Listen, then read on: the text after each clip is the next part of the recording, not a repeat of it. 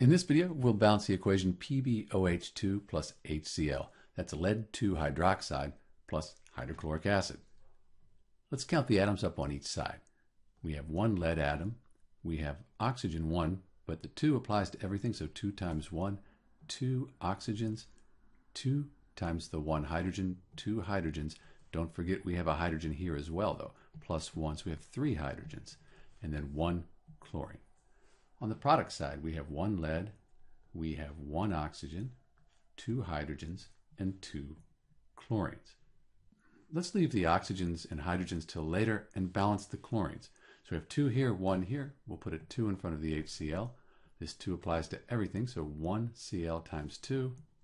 That gives us 2. Those are balanced, and then we need to update our hydrogens here. So we have the 2 times the 1, 2 hydrogens here, plus 1 times the 2, 2 hydrogens. So now we have 4 hydrogens, and that might help us out because we have 2 here.